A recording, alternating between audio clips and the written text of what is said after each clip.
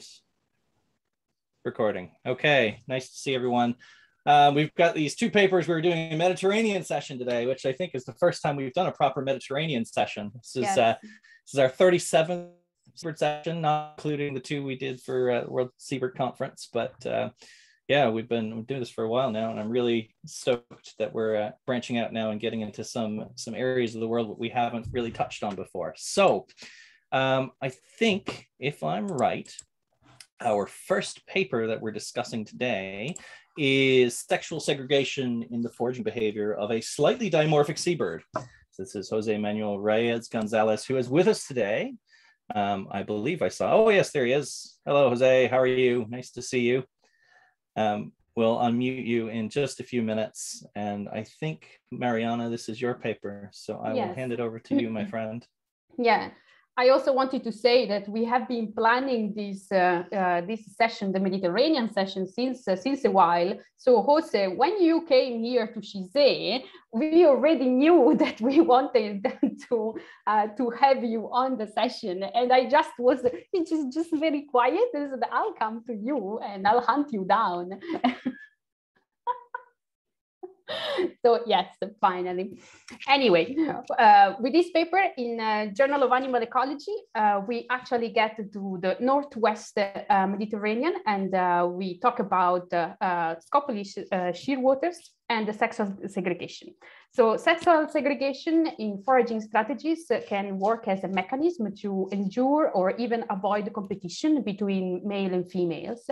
And in species with sexual size dimorphism, the dominant sex, which is usually the larger one, gains priority to access the foraging resources, especially when they are limited. Sexual size dimorphism can also imply differences in species structure associated with the prey handling. For example, we can have differences in the bill of the birds, and it can allow basically each sex to exploit a different type of prey due to the variation in the foraging ability. And basically this means that we can also have variation and segregation in the trophic niche with our resource partitioning. So considering the species with the sexual dimorphism, the authors basically consider several scenarios where competition between the sexes might increase. So we have the first scenario where during the breeding season, for example, colonial breeders engage in intense foraging on the feeding grounds around the colony, which is basically causing this local depletion of foraging resources, which is called the Ashmole halo. And this might actually increase the intersexual competition. As a second scenario, we have unfavorable environmental condition, which is leading to prey scarcity, sorry. And then competition, so might be intensified in the subordinate sex, so the smaller sex in this case, which will be outcompeted and basically will pay higher cost, increasing foraging effort. And then basically we have sexual competition in regions that are characterized by intense fishing pressures. So when fishery activities usually increase, and so we have an increase in the discards and more abundant discards, basically the competition might decrease. But when the discards, we are in a condition of a discard shortage, then the competition might increase. So which means that the dominant sex might have the priority basically on these man-made fishing ground. So the authors aimed to assess sexual differences in the foraging strategies of a seabird species with a slight sexual size dimorphism, the scopoly shearwater, and to evaluate whether contrasting interannual environmental conditions and fishing fleet activities may play a role in shaping such differences. So they are using 4 years of tracking data, GPS tracking data, stable isotope analysis, environmental data, and fisheries tracking data, obtained from the VMS system, and investigate basically the sexual segregation in scopoly shearwater foraging behavior. So females, basically, which are slightly smaller than males, were actually outcompeted by males, and so it was could be outcompeted by males. And the authors hypothesized actually that the females, which actually happened then in the end, females show greater foraging efforts than male, and both males and females would increase foraging effort in case of unfavorable environmental condition, and lower fishing attendance of females as a competitive exclusion basically of females by males should actually limit the access to the resources. So there was actually found a consistent difference in space use and resource use in all these basically hypotheses. I actually have a question, Jose. So would you, I was curious about the position basically of the colony of the Scopolis shearwater. So would you, because I do not know about this species, could you tell me like if there are other colonies that are also exposed to more or less fishing pressure?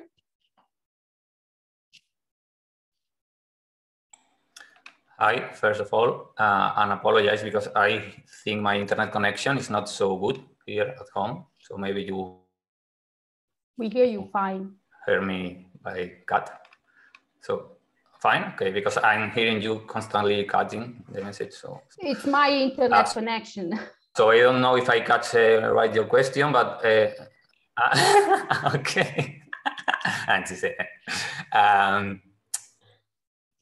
There are more colonies in the area. So these colonies in the north part of Menorca, which is the eastern, the most east island of Balearic Islands, but all the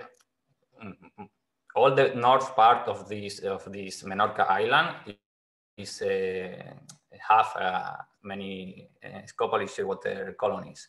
But we work in the most important. In fact, this is the most important in all the Balearic Island archipelago. But so when you looked at the VMS data, at the VMS data, yeah. Yeah. Did you have an hotspot nearby the colony, or it was all over? The VMS data were all over, like also nearby other colonies? Well, regarding the VMS data, we could say that there are like two main hotspots of fishing activity that are in the surroundings of Balearic Island, and especially in the Minorca channel. That is the main water channel between Minorca and Mallorca, and then other big hotspot in the Catalan waters.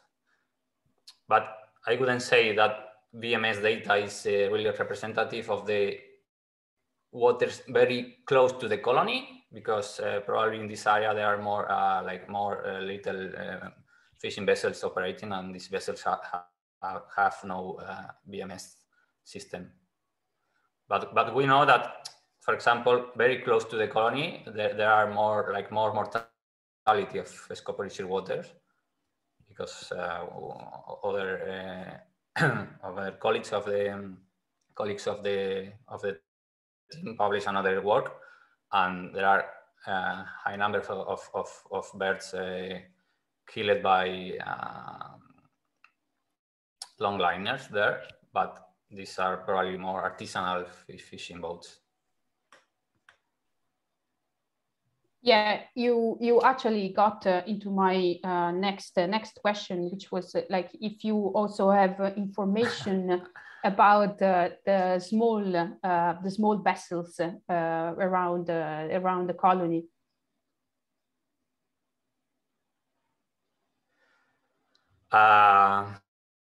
Not at this moment. I think I mean the group of Jacob is still continue this work, and now they are using GPS on artisanal vessels because they are collaborating with some fishermen, and then we can get this kind of data. But I'm not, Jacob is here, I think. Maybe he can say more about this, but I'm not really, I don't really know how is this issue now in the group. Well, yeah, I can add something of this. I mean, I would say that all VMS,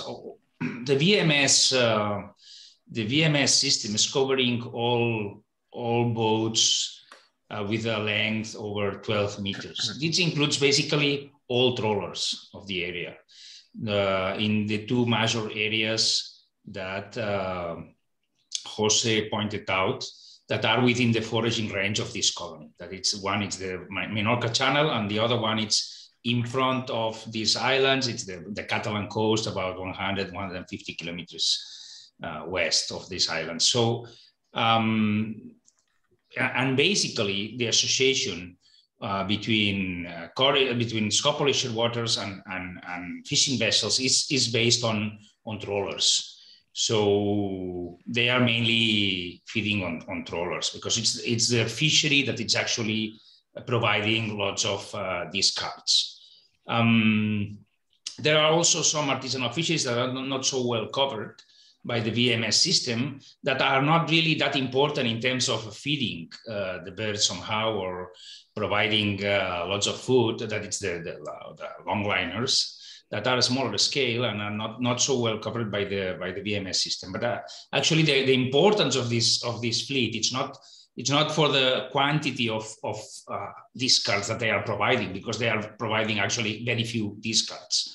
The importance of this fleet, it's actually because it's the main source of mortality for the birds. So somehow this is not so well covered, but actually for related to this work that is more focused on the importance of the discards, it's actually working on the VMS data that it's actually very well represented in terms of the trawler fleet.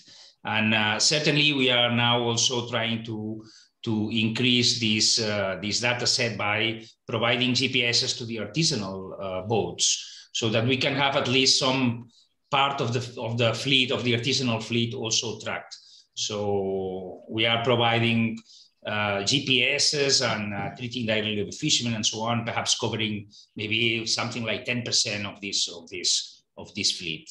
But that wouldn't be that related to the discards. It's more related to the sources of mortality. Yeah, actually, this also gets to my next question, which was so with the given that the males use the discards more than the females, you expect the mortality in that, like a higher mortality in males around the fishing vessels. But then you were also saying that so given that the female has to work more, then the female, by running out basically a little bit more, also like using the more energy, it might be that also you might have higher mortality in females.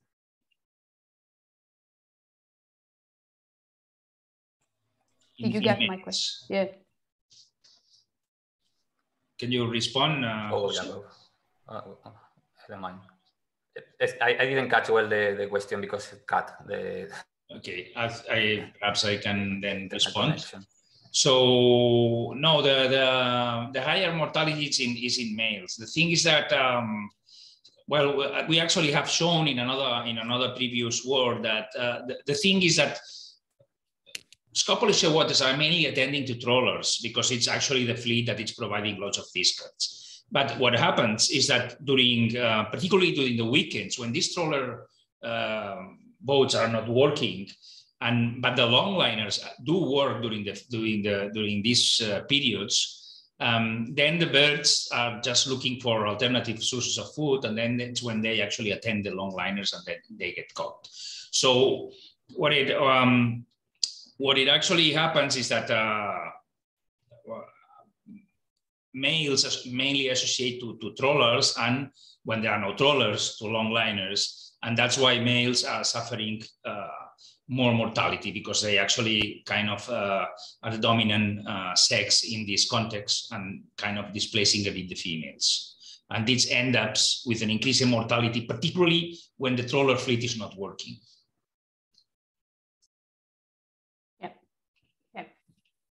David and Grant, if you have also other questions, or the audience.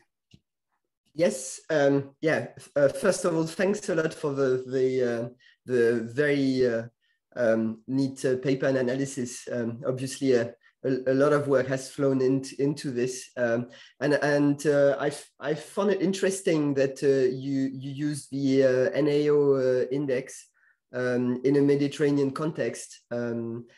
Actually, it was the first time I was reading about it. Maybe I should have paid more attention to former papers. But I was wondering, for this area, how did you come up with the NAO?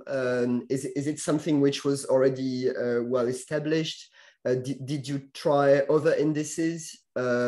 And were there also, beyond the NAO index, other proxies showing that some years were better than others in terms of food availability? So I'm quite curious about that aspect. Thanks for your words, David. Yeah, this was a nice point in this paper that I like to work with. So we already know that this now has worked for a group of species, not seabirds, but other groups, and that could be a good index for integrating what is happening in the Northwest Mediterranean, because it's related also with probably in an indirect way, but it's influencing the amount of water that rivers bring to the sea, and the process in the upwellings and so on. So we also try another, not like other integrated index, but other environmental information like the typical ones, chlorophyll A, and sea surface temperature and sea surface gradient, and I don't remember, but more 3 they are in the supplementary material in the of the paper. But all of them were more or less correlated.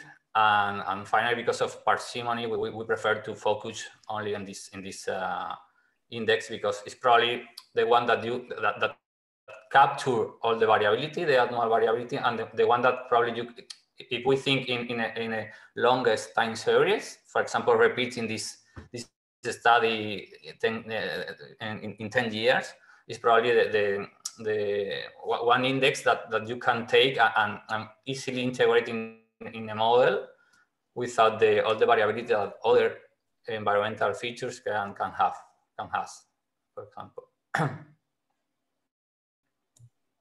Okay, thanks a lot. I don't know if this replied to your question. Yes, surely. Thanks a lot.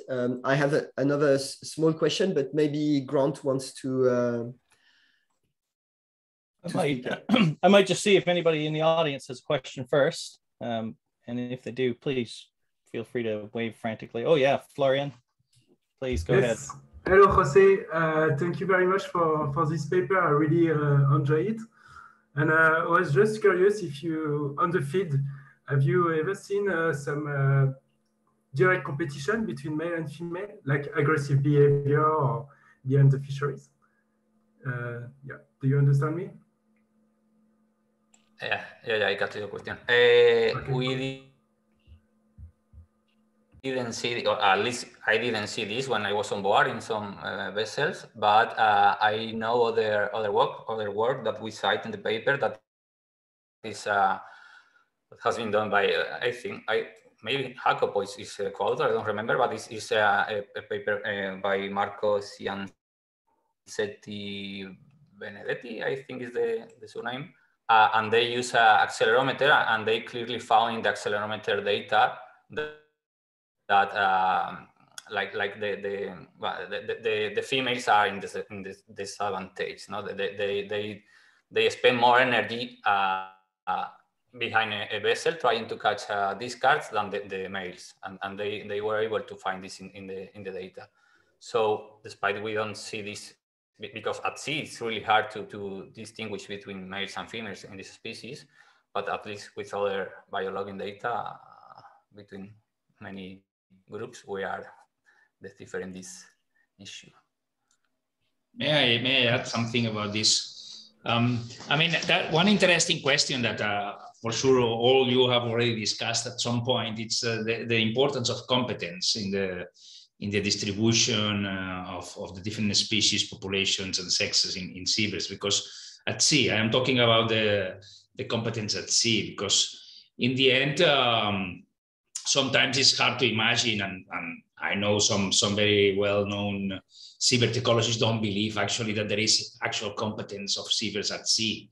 It's very hard to really demonstrate this. And there are some evidences that it may happen in close to the colonies, but then we are talking about colonies of tens of thousands, of hundreds of thousands of pairs breeding exactly in the same place, and on a species that are foraging immediately close to the colony, not on brucellary forms, that they can travel more than 1,000 kilometers from the place they breed to look for food. So it's hard to imagine that they are competing at sea for the resources, at least. And I generally that's my view, and perhaps some people here can discuss this, because it's always a hot discussion whether the competence is actually somehow driving this segregation among populations, or among sexes, or among ages, and so on. But in this context, is a bit different, because this is more close to actually the work we did perhaps 20 years ago on giant petrels. It's more similar to this, because the competence is not it's an interference competence. So birds are actually somehow competing in concentrating in a specific resource. In the case of the giant petrels are carcasses. In the case of the scopolisher waters are vessels. So they really meet and concentrate behind the vessel. And I think in this case, for me, it is much clearer that they can actually compete for this resource, because they are actually there at the same time in the same place, trying to catch the food.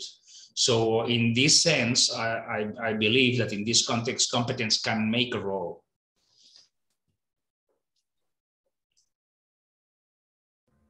Yeah, very interesting.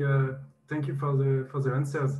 And do you think if you have the age of the bird, you can maybe see some differences between maybe old females that learn that they have to avoid to be in competition with the male? So maybe when you have competition, you have maybe younger individuals that have to learn that at first. So maybe like a time effect in this sexual segregation. Thank you.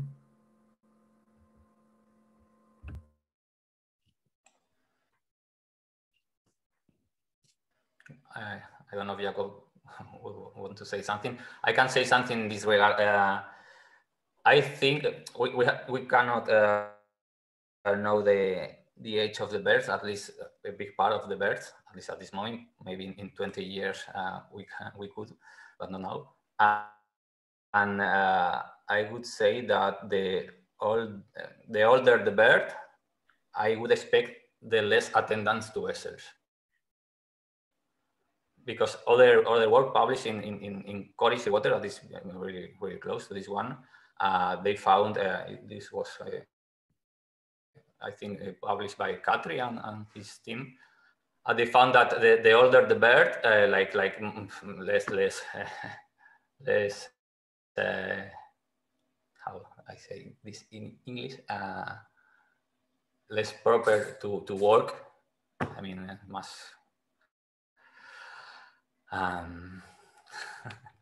So sorry that I did not catch completely the question. Did you ask whether there are differences or do you expect differences in age classes behind the trawlers, behind the fishers, the fishing boats? Yeah, that's it. Yeah. Okay. Well, we have some indirect evidences about this based on mortality. So the thing is that we have been exploring the age of the birds that have been caught by longliners in the Mediterranean, the Western Mediterranean, in the Spanish fleet of longliners. And this is published in a MEPS paper that some years ago by Vero Cortés and collaborators, that it was part of her PhD. And what we could see is that the mortality mainly takes place during the breeding season, when birds are actually trying to forage for food, possibly in they have somehow higher energy requirements, because they have to feed they have to incubate and fast, and then they have to feed the chicks and so on. So somehow at this period, they tend to associate more to trawlers and to fishing boats than in other periods. And it's actually when mortality peaks take place during the breeding periods. And when we look at the age of the birds, actually during this period, adult breeding birds are an important proportion of this mortality. And we should expect the other way around, because if we talk about the general proportion of immatures in the population, we would expect higher numbers of immatures than, or at least 50% of the mortality would be immatures if the mortality would be by chance. And then it shouldn't be so marked to the specific breeding periods of the adult bird. So somehow mortality is biased towards breeders, which is not good news, of course, for the impact of the fisheries. And it's particularly acute during the periods when breeders are actually seeking for food. And for me, it makes sense, because it's when actually they have a higher demand and birds are kind of more prone to take higher risk for food. So they are associating to sources that maybe if they are not really hungry or pressured to get food, they wouldn't associate so much. Can I add something? Oh yeah, please do, Jose. Because I was trying to say something related to the Florian question. I mean, a part of this that Jacob is saying, if we think in all birds and for breeding birds, I think the older the bird, probably more lazy, according to papers of Catri, for example, Paulo Catri. And then I would expect that the oldest birds would attend less to vessels, but it's just my expectation. We don't have enough data to know about this. Yeah, that echoes recent studies, for instance, in albatrosses, where there's indications that older birds, attend fishery vessels less or get excluded in some ways. So that seems to be coherent with these results. Lovely.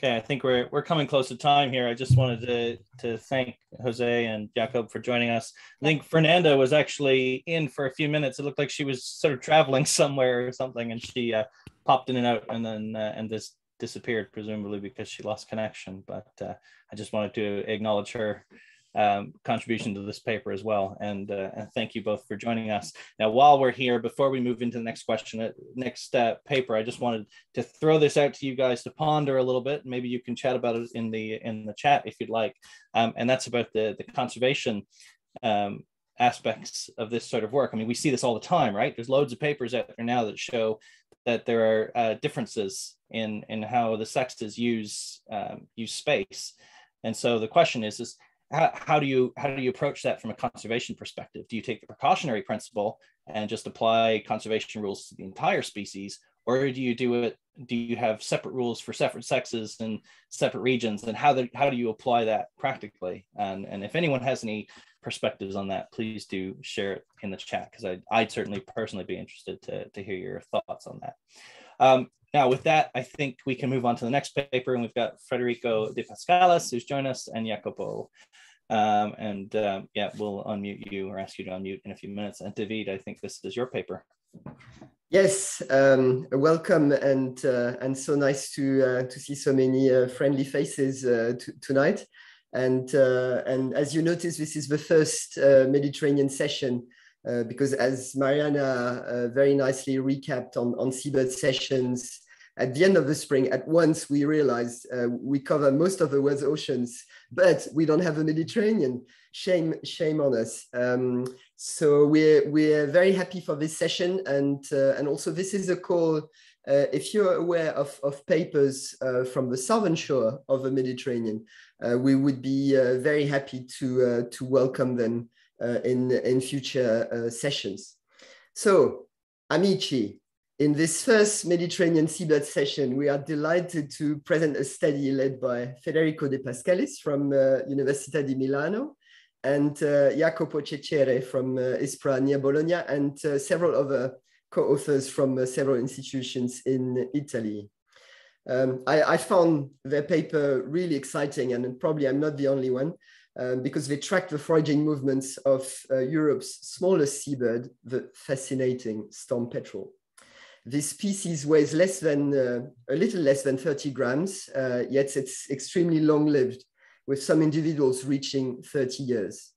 Storm petrels dance on ocean waves to gather plankton, and they also ride the dreams of many marine ornithologists because they are these elusive creatures you only briefly encounter at sea or in the dark on seaboard islands.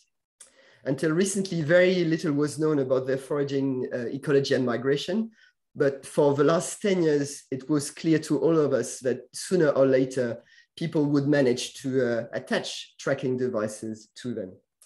This happened in no less than 3 studies released during the last year, one by Mark Bolton, who tracked storm petrels in Shetland, a second by Rodger and colleagues who tracked birds at the Benidorm colony in Spain, and the study we discussed today, during which Federico and his friends GPS tracked storm petrels from a colony on the west coast of Sardinia.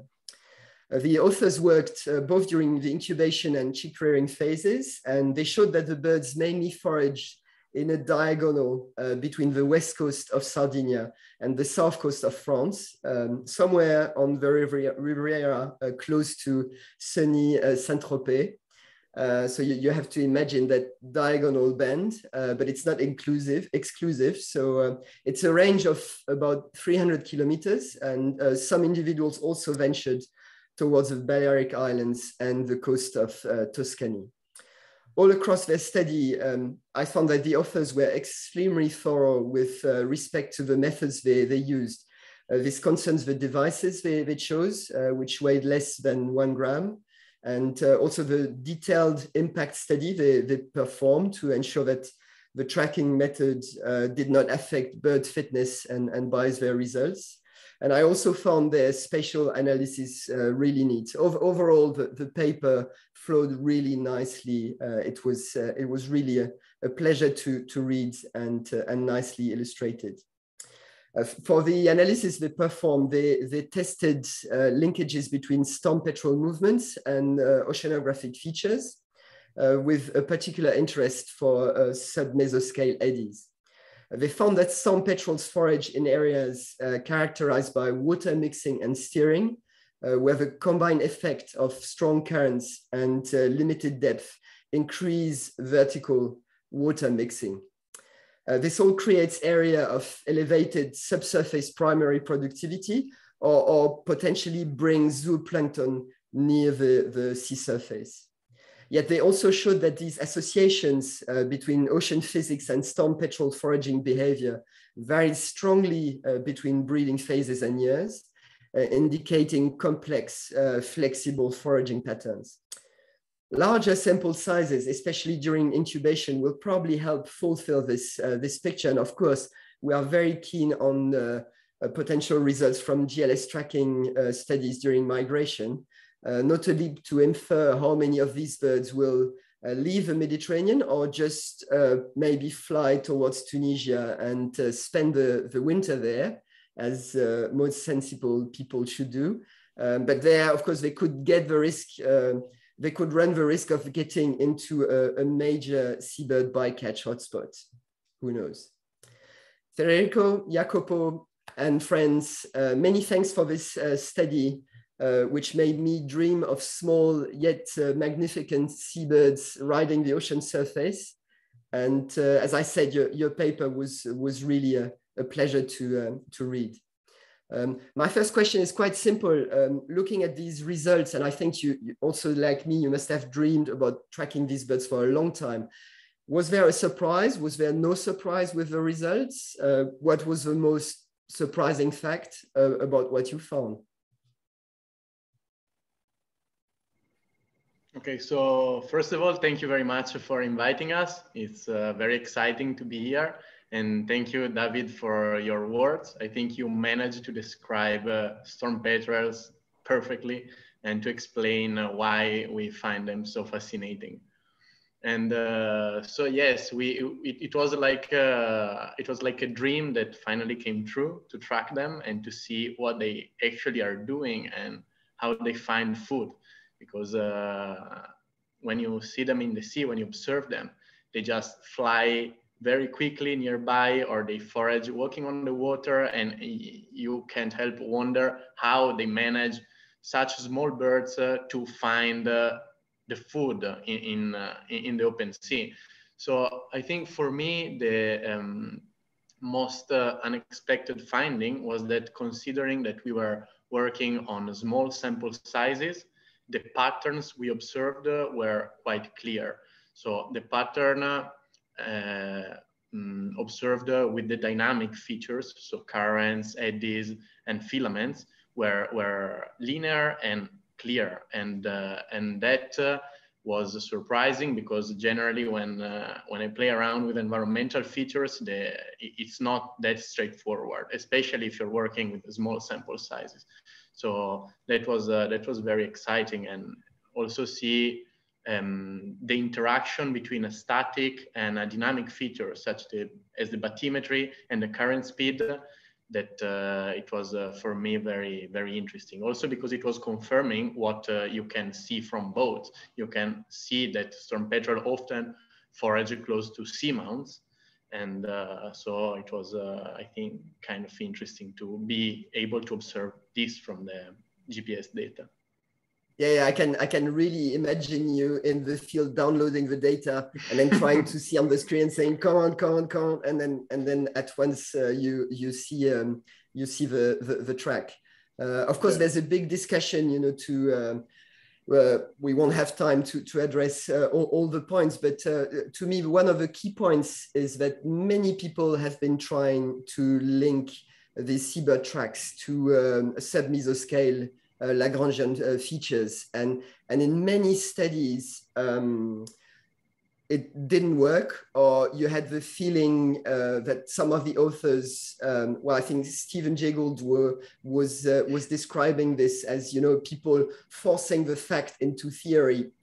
I want my tracks to fit with these mesoscale features, and that's why I found also in your study that it was working well. And that was quite a surprise to me. So I don't know whether you have any comments about that. Yeah, I was surprised too, because I actually tried the same variable with the Scopoli shearwater and nothing came out. So I was like, no way it's working. And then I was really excited to see this pattern. And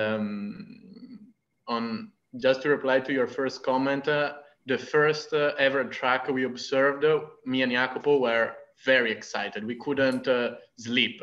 So I think we've been working for like 30 hours or more without sleeping, but we had to download the first track of the storm petrel, and it was very exciting. So.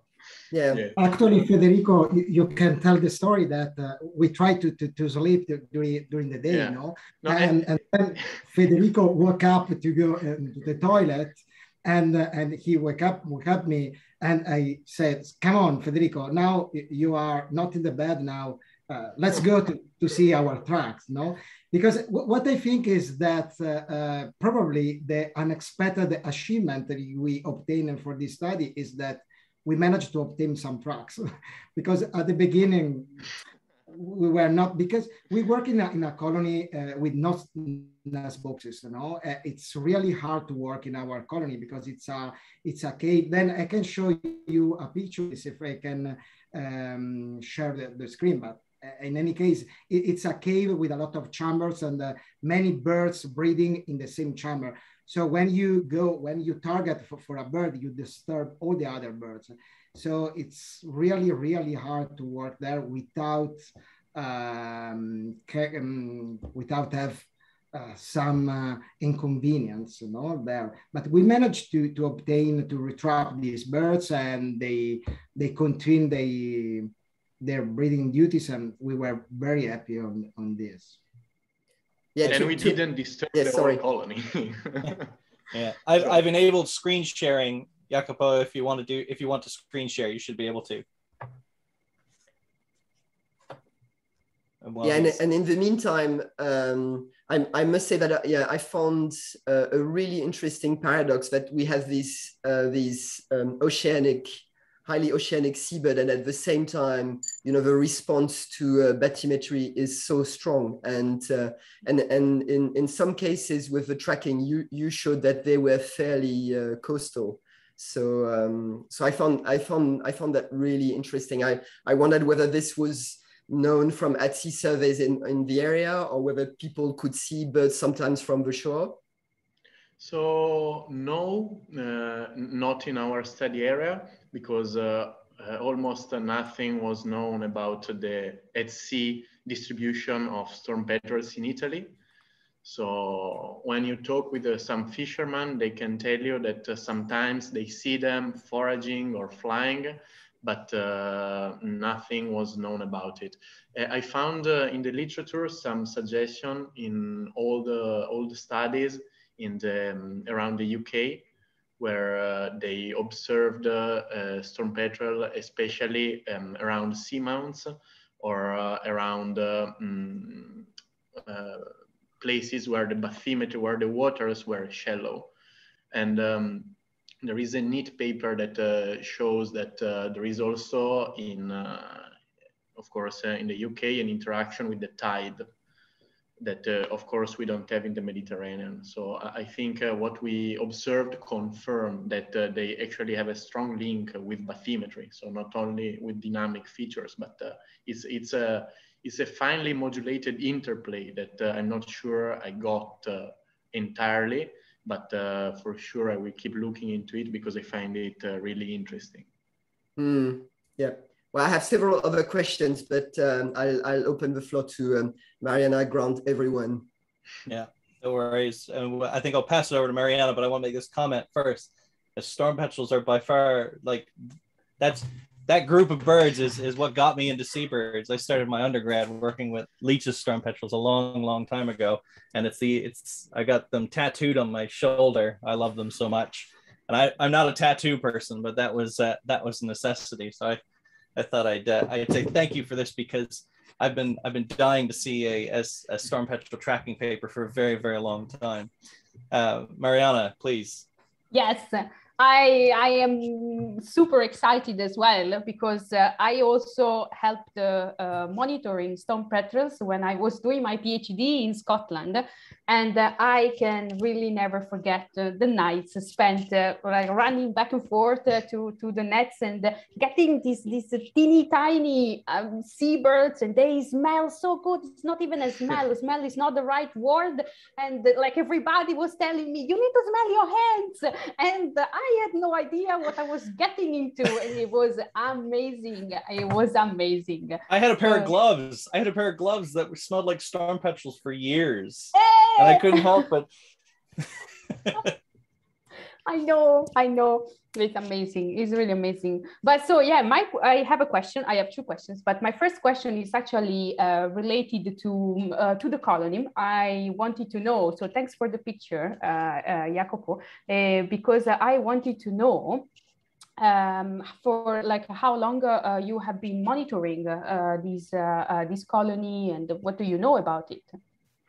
Yeah, so that's why probably Jacopo before said that the most unexpected result was to actually obtain some tracks, because what we did was almost a jump in the dark. So we knew there was a colony, but we had no idea of what was the situation in the colony. So there were some ringing activities that stopped in the early 2000s. And then we didn't know. So when we first got there, we were actually not sure about what we were going to find. And then it was amazing because you access the cave from the sea, then you jump on the rocks, then you have to climb, and then you have to crawl into some holes. And then you reach this chamber with the sand on the floor and hundreds of storm petrel perched there that are just looking at you. And it feels like being in a cathedral. It's an amazing place. So you know that now we are all gonna come with you. Of course. When you are in Italy, you're invited. I'll fly tomorrow, and I can even drive. I can drive now to Italy. And so we actually restarted the monitoring in 2019, when the first year we started the study there. So it's been now 3 years, and we plan to keep going there every year to do at least we establish some plots, and we control productivity and fledgling success every year, and it would be very interesting to use it as a long-term monitoring site. Very good, very good. So yeah, my second question, unless Grant, stop me if someone is asking questions, because I see the chat going, and I can do two things at the same time. We're just talking about storm petrel puke and seabird smell, so I wouldn't worry too much. Yeah. I also have stories of puking, so of course. We do have a legitimate question from Adrian in the chat, which we can get to in a minute. Go. Okay. No, so Adrian asks, why do you think the statistical relationships with dynamic oceanographic features are more obvious for storm petrels than for large-bodied procelariids? Yeah, so it's not that I think they are more obvious, but I think that considering their functional traits and their ecology, there is a tighter link with such features. Because first of all, they are extremely small. So basically you can't get much smaller than this. I think there is only one storm petrel species smaller than the European storm petrel. So you're on the edge of what is feasible for a seabird. Then they've got a very developed sense of smell that they probably use to find prey. So they probably use to track DMS on the sea surface. And then they eat plankton. And since the dynamic oceanographic feature we study basically are aggregate planktonic organism, then I would expect a storm petrel to be more attracted because of those traits to a filament than, for example, of a shearwater that can forage in other ways. So that's why I think they are more linked to such features. And also because their main prey, the plankton, doesn't have they're not like fish. So their movements is heavily influenced by currents and by what happens in the water column. So of course, they must have a stronger link with what happened in the three-dimensional water column.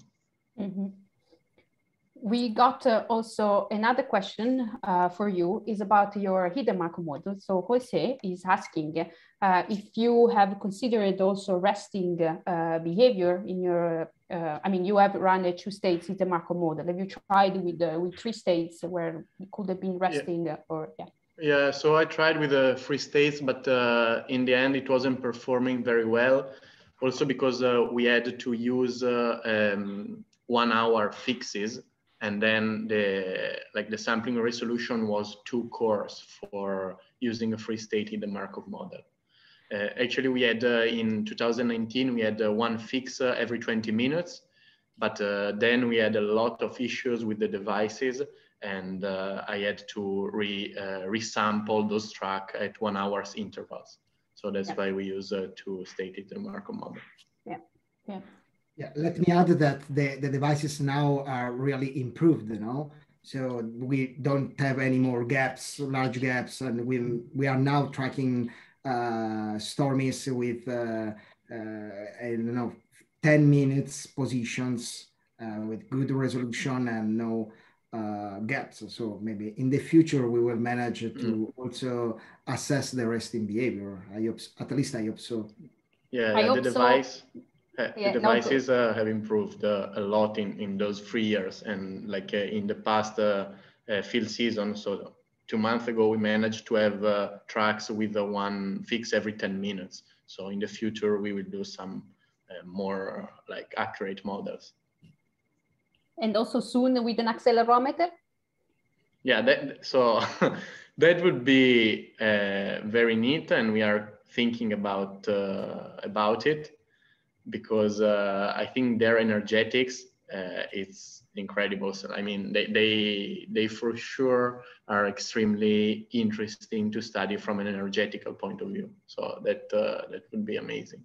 You see my eyes. You see my eyes sparkling there. Obviously, at the moment, there is no chance to have both accelerometer and GPS on the same bird. But I know that your question is which is the next step. And the next step is to work on the relationship with the wind, no? So we expect that these birds are really special in exploiting wind conditions, and it's something that we would like to investigate also with the use of accelerometer. Yeah, you give a hint. You give a hint in the discussion about that, and also at some stage you mentioned dynamic soaring. Does anyone have an idea of the proportion of dynamic soaring they're using? No. So no, we don't have an idea. That would be another thing to investigate with the accelerometer if we manage to do the study. But yes, as Jacopo. Yeah, my idea, which is based on nothing, is that they use the wind to exploit areas, and then they can use maybe dynamic soaring to come back to the colony. So I think that they are so light that they can use the wind, and they use the wind to explore areas that maybe they don't control at all, maybe not completely, no, where to go. I will remember the expression a prior based on nothing. So that's neo-Bayesian. Yeah, but Jacopo. More seriously, but yeah, maybe Federico, you want to add something. But the last small question I have is the relationship with fishing vessels. Since you also mentioned in the discussion, and we had this point on the former paper, if you have any information, it's welcome. So we don't have any information about it in Italy. I just know from talking to fishermen that, of course, sometimes they observe them, and there is like a tuna farm close, and when they feed the fish, they they're able to observe storm petrel feeding on the oil and on the slicks, but we don't know anything else about their interaction with fisheries. But also I think that's because in Italy generally we don't know very much about seabird by catch. Correct me, Jacopo, if I'm wrong, but I think we know very little about. Yeah, so that's incredible. So that means if they are attracted to these facilities, you could even have some sort of experimental setup.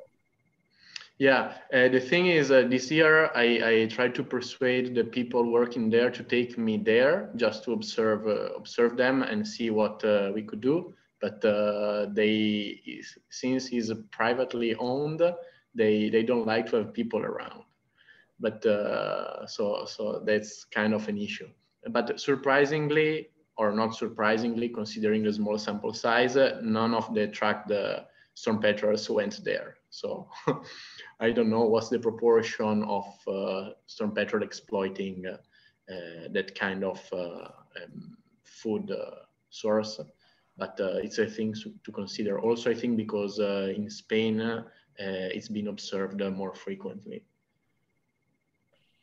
Yeah, go ahead, Jakob.